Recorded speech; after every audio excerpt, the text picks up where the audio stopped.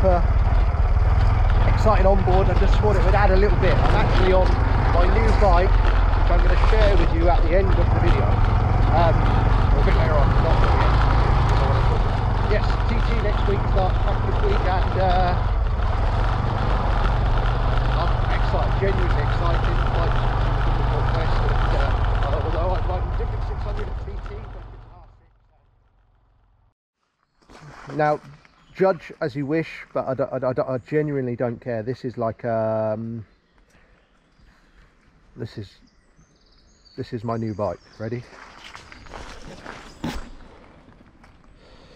It's now, those that don't know, it's a Honda CT125, which is like the updated, later, newer version of the old original, what was known as the postie bike, for the, I guess, the Oz market, Australian market. And it's just a coolish thing. It's about a hold of around maybe 9 horsepower, fuel injection, 4-stroke, 125, electric start, semi-automatic, so no clutch, and it's got some like off-road tires, ABS at the moment. I'm going to get rid of that shite because it's just inconvenient and wasted weight, so that's going. And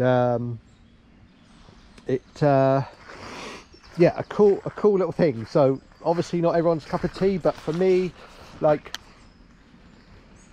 I've got a 300 2-stroke enduro bike. I ride 200 plus horsepower, 1000cc stock and super bikes, and but this is like, if you get out with the right groups. One of my mates has got one already, and there's a couple more that are onto it, which are like the old I've still got my C90, but this is like the big brother that's taken its place. And I'm not going to get rid of the 90, but we're going to do some trips and probably do some videos on what we get up to, and probably we'll end up doing some charity ride or something. So it yeah, I don't know, let me know what you think, but I'm not 100% sure on the colour, but I think it looks it's just different and easy to ride, makes me grin, and I'm pretty tight, so it's really good on fuel, which is nice. And it'll do 55-60 mile an hour, which is enough on A roads, and actually stops. Anyone that rides or ridden a C90, you know the front brake is useless, so this is actually a disc, and it'd be even better when I get rid of that ABS. So it's a bit of work in progress. And something cool to, these are the paddock stand hooks I've just picked up from work, and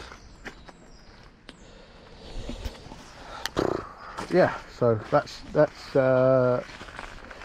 my new ride, and I'm going to squeeze it in the van, take it to TT. So I use that.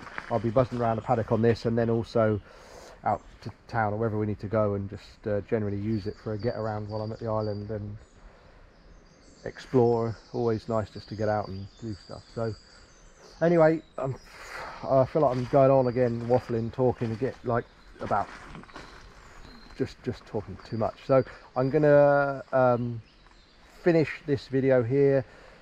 Please let me know what you think on this bike, and make sure you've liked, well, and subscribed mainly on this this video. It's hard to get, sometimes I feel like the YouTube thing is like, am I wasting my time, or like, but generally I've had some nice messages and it does feel good, but like it feels like it's going good and people are enjoying them. So hopefully that speaks for most people. And but anyway, we'll I'll just keep chipping away.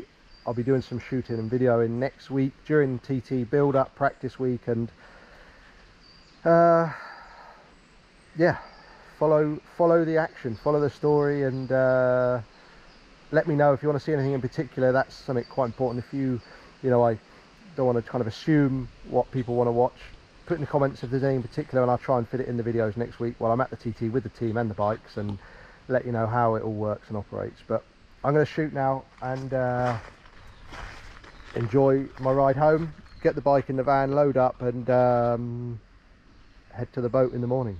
thank you for watching, and I'll see you soon.